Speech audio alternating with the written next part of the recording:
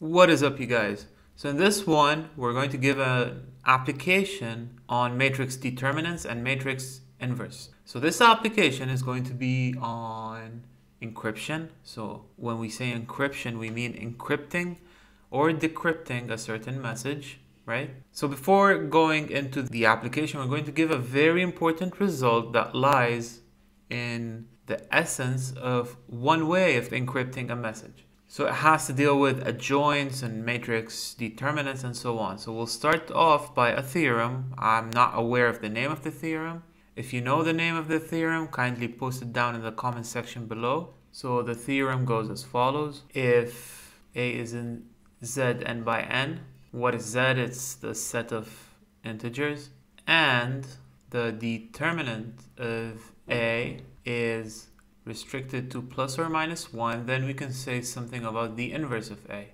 First of all, it exists. Why? Because the determinant of A is not 0. And second, and most importantly, A inverse is also in Z n by n. That said, A inverse is also a matrix with integer entries. Now, that's super important.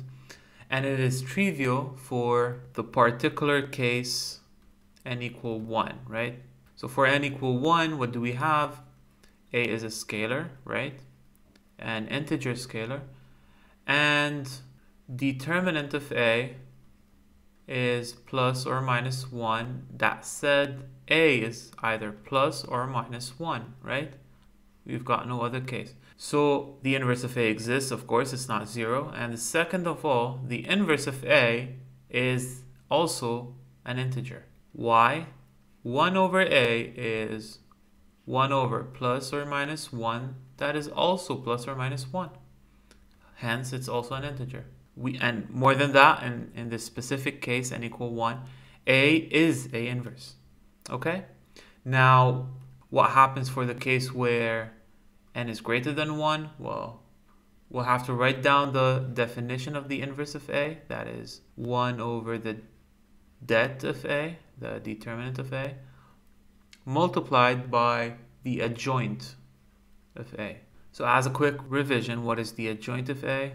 It is a matrix containing the cofactors of A. So actually it is the transpose of the matrix containing the cofactors of A.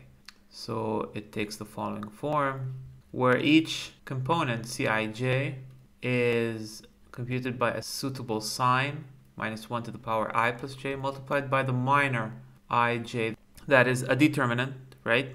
Obtained by omitting the ith and jth, ith row and jth column of A. What can we say about Mij? Well, we saw in previous lectures that Mij is a determinant of the n-1 by n-1 submatrix of A formed by removing its ith row and jth column. So if we have a matrix of all integers as such, what can you say about all the minors of A? They're also integers. Why? Because they're obtained by simple product and sums of integers. And we all know that if you multiply two integers or add two integers, subtract two integers, the result is also an integer. That said, the minors of a matrix containing integers are also integers. Why do we care? Because that means the adjoint of A will be also a matrix of all integers. Okay, why do we care about that? Well, using this piece of information, we know that the inverse of A is a matrix in Zn by n divided by the determinant of A. Well, in this particular case, we've got that the determinant of A is either plus or minus 1, and hence you're multiplying with either a plus or minus 1. So if you're multiplying an integer, any entry of the adjoint of A, with either a plus or minus 1, it is also going to be an integer. And hence, the inverse of A is also a matrix of all integers, right? And the proof is done. So back to the application over here that is on encryption. Now keep in mind that encryption and decryption is a very big topic, and a lot of well-known researchers put a lot of effort in this field because of the usefulness of encryption. For example, this is due to the explosion of financial transactions on the internet. So I don't know if you already knew that, but Bitcoin uses a lot of encryption while validating a certain transaction. It's not as simple as it seems. So say I want to send someone a Bitcoin. Well, it's not as simple as just sending a simple message, right? There's a lot of, forward, backward exchange of keys and many sophisticated stuff going on before sending this Bitcoin. So one way of encrypting a certain message is to use inverse matrices. And when I say inverse, I mean, let me show you what I mean. So let's say I've got Ben over here who is in connection with, let's say, his wife, Alice, right? And they frequently exchange messages in the form of matrices. Let's put it that way, because that's what it is. You can form any message, you can stack it in a form of a matrix. So let's say a message is represented by a matrix A. So A is a square matrix representing the message. So Ben and Alice are happy, they're sending messages, they're talking to each other, they're in a long distance relationship, I don't know. So they're happy, they're sending messages, and each one is understanding the other. Well, one day, an eavesdropper that goes by the name of, I don't know, Sophie. She's Curious Sophie. Call her Curious Sophie.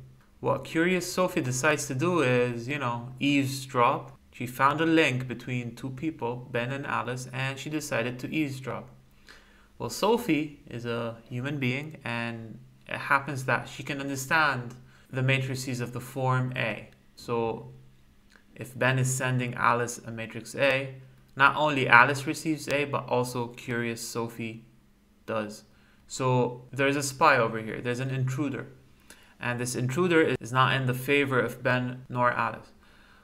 Well, one time Ben found out that there's a curious person grabbing all the matrices A and knowing what there's the conversations between Ben and Alice are. And Ben decided to take action and to watch my courses. And it happened that Ben and Alice were watching my previous courses on determinants and inverses and decided to use that knowledge. Well, what did they decide to do? Well, they decided, they said, well, whatever, we'll just send rectangular matrices. So instead of A, we'll be sending B. So this time a message takes the form N by M. And Ben and Alice will exchange B. Sophie could also understand what B is. So Ben didn't do anything innovative over here and nothing useful. Well, Alice came up with an idea that, instead of you sending any matrix of any size, you're going to send me a matrix AB, where A, so right now B is the message, and A is a certain key. A is a square matrix, and it will be representing the so-called key. Why is it a key? Because Ben knows about A, and A also happens to have an inverse, so Alice knows about its inverse, A inverse. Okay? Curious Sophie didn't watch my lectures, and she doesn't know anything about matrix inverses or determinants or whatsoever. So Sophie will just bluntly take AB and understand it as she wants. So AB is also of size n by m. So while Ben sends an AB, a matrix AB, Curious Sophie receives an AB, and so does Alice. But what Alice does is take this AB, pre-multiplied by an A inverse, use the associative property of matrix products, that is, she knows that A inverse A is the identity I, and hence we'll end up with the desired message B. So knowing A inverse will give you the correct message. Not knowing it, in the case of Curious Sophie, will give you the wrong message AB. So in that case, we have encrypted the message using the matrix A, so that the receiving end, that is Alice, will need to know A inverse in order to decrypt the message B. Now keep in mind that whenever an undesired intruder, as is the case of Curious Sophie, finds A, let's say curious Sophie watched my lectures and she knows about this fishy inverse matrix, right? Well, what people usually do is they change A frequently, more frequently, so that the sender and receiver both know about this A and make it really hard for any other receiving end. So we should have a mechanical way of, generating simple matrices A, which are both invertible and have simple inverses.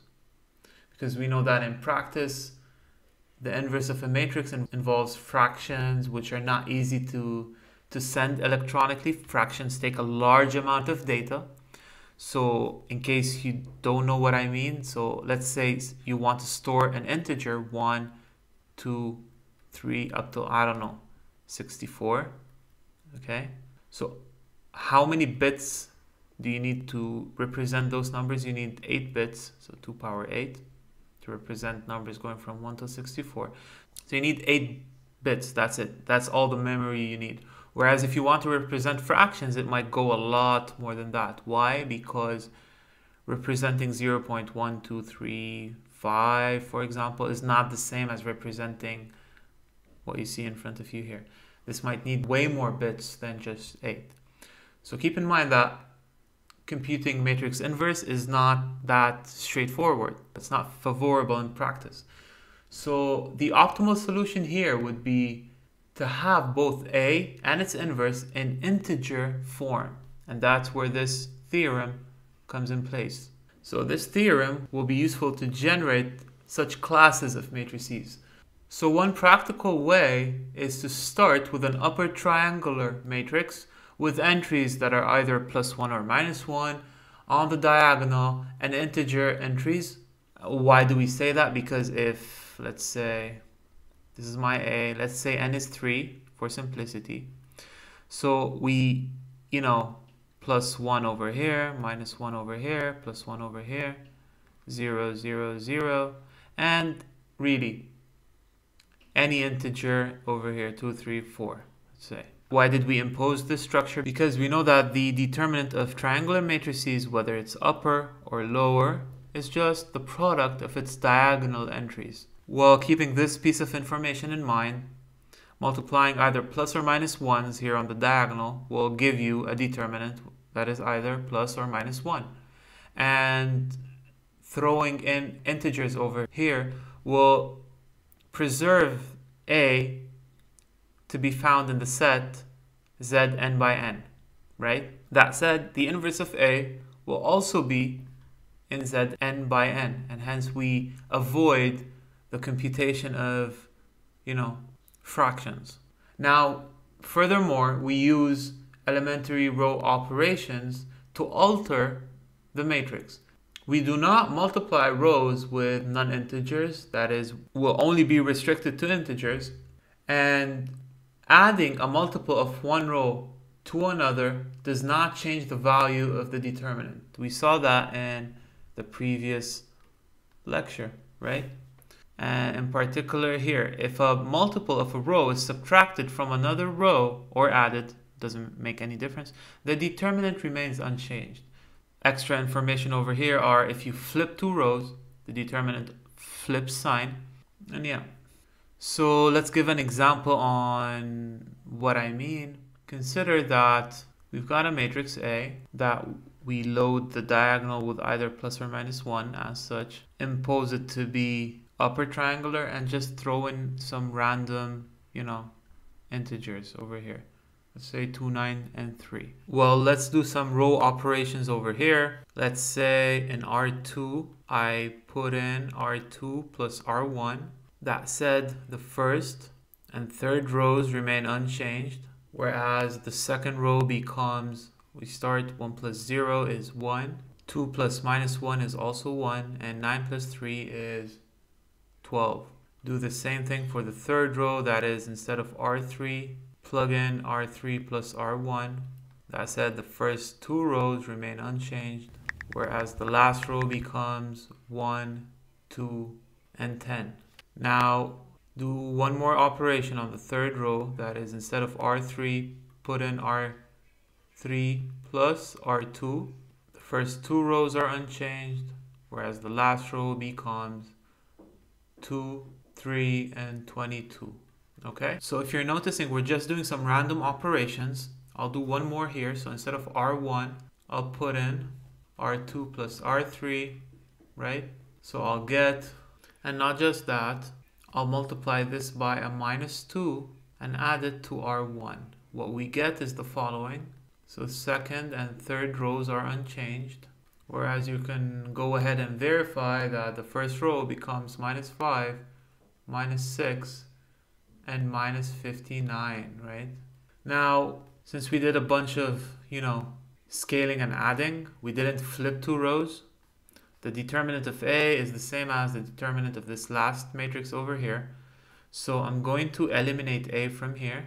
This notation A, I don't want it here. I want the last matrix to be A. Well, the determinant of A is also -1 as A, because according to property 4 over here, if a multiple of a row is subtracted or added from another row, the determinant is unchanged. So the determinant of this first matrix, that is -1, is the same as this last matrix A, that is also -1.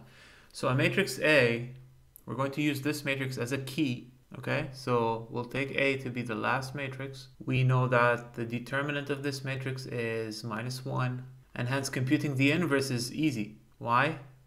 All I have to do is compute the 1 over determinant is a -1, so it's a minus the adjoint of A. You do the math, you arrive at the following. So as you can see, it's a matrix of all integers. And now let's say we've got a message B that will reflect the English message, today is a good day. So the message, today is a good day, will be reflected by matrix B. We're now going to put in the characters of today is a good day, this message M, call it M. We're not going to put the characters of M inside a matrix B, no. We're going to associate each character to a number. We're going to map every character to a number. So an easy way to do that is to associate white spaces, so those by number 0, the number 1 to A, the number 2 to B, and so on. So in that way, if we say that, let's say there's a table, so white space, so let's say this is a character, and this is the number associated to the character. So a white space is 0, A is 1, B is 2, and so on. You get the point. So in that case, this message, today is a good day, will be mapped as follows. So T could be -10, O could be 8, and so on. Actually, the numbers associated to the characters could be random. So D could be something else, let's say -2. They don't have to be in increasing order, okay? I could be 5, S could be 10, I've got a white space here, so 0, A could be 1, 0, G could be 4, O could be 8, so 8 twice over here. D is again -2, we use it here. We've got a white space here, 0, D is again -2, and a 1 and 13. So if we stack those in a matrix B, how many characters do we have right here?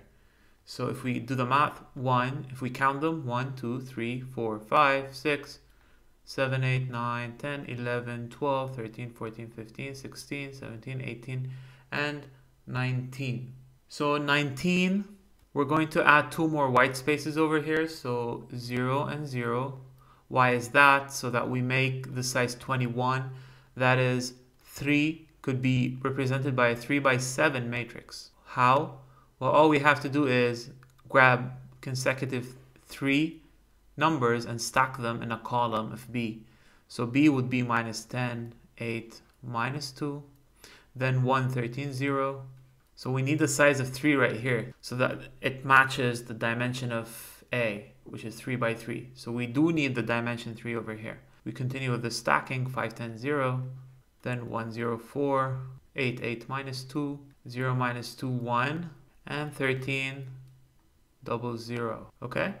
So this is the message that, let's say, Ben wants to send to Alice. So he stacks this, today is a good day, in matrix B. He gets this representation of B, right? Then instead of sending B as such, so that curious Sophie does not understand the message, he will instead send A times B. That is, the A we just formed over here using a series of row operations. We'll copy it over here. So it's a -5, -6, and a -59 with 1, 1, 12, and 2, 3, 22. Multiply it with B, that is. You get another 3 by 7 matrix. So you grab every row from here, multiply it with every appropriate column from here. To get the entries of AB, that will turn out to be 120, -83, -85, -241, 30, -47, and so on. So the encrypted message will be 120, -26, -40, then -83, 14, 41, and so on. So if, let's say in the worst case, Sophie has this mapping, the character number mapping, she will not be able to decode the message. And even more than that, she might have really large numbers such as 120, -241, such that, you know, numbers do not have a matching character, right? So in that case, Sophie will know that there's something fishy going on around here. She'll know that, oh, Ben and Alice are no longer using the mapping table between characters and numbers that we have over here. So she'll be wondering, is there any matrix A that is being pre-multiplied? So she will have to try a lot of combinations of A to find out a suitable A that multiplies an appropriate message B to give her this matrix. And this will take her a lot of time. Let's say she implements a brute force algorithm to figure out products of the form AB to give this message over here. It will take her a lot of time. And in that time, Ben and Alice would have exchanged all the messages they need. So there you go. So that's the worst case scenario. Okay? So that's it for this lecture. We gave an application of determinants and inverses on the so-called encryption topic. Through this theorem over here, that is, if we have a matrix A, that is a matrix with integer entries such that its determinant is ±1, then the inverse of A is also a matrix with integer entries. Now, why is this useful? Well, first off, imagine that Ben is sending a message to Alice, and instead of sending a matrix B, he sends a matrix AB. Well, Alice will have to compute online an inverse matrix A so as to decode the message AB to matrix B, right? Well, if A was not of this structure, then computing the inverse of A would be very hard. Why is that? We'll be faced with fractions and divisions that in practice take a lot of time. Electronically, this is not recommendable. So this theorem will help generating the inverse of A in a fast way. So by preserving the determinant of A to be either ±1, as we saw here, so we first start by loading the diagonal with either ±1, so that the determinant is either plus or -1. And throwing in some random integers on the upper diagonal part and doing some random row operations so that the determinant is also preserved, we can instead use this A and the inverse, which is easily computed, to transmit a desired message, say, today is a good day. Okay, we saw an example on how to send the message. So instead of sending a message that reflects today is a good day, we send AB, and then Alice will have to decode B by multiplying the received message AB with A inverse. So that's it for this lecture. I hope you enjoyed it. If you have any questions whatsoever, kindly leave a comment down in the comment section below, and I'll make sure I'll get to it as soon as possible. If you found this lecture beneficial, please leave a like on the video, subscribe to the channel, and I'll see you in the next one.